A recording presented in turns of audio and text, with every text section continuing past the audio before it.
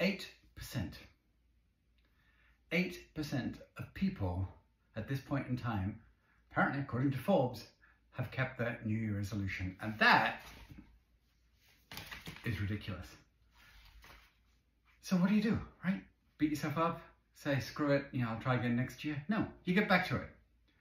How do I keep mine? Well, accountability, right? This little baby of mine does wonders. It's like a 3-year-old Apple Watch, but it works like fine, right?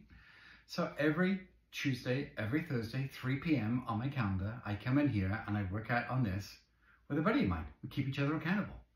So it happens. I measure my steps, 10,000 steps a day. I measure my calories burnt in exercise, 500 right now.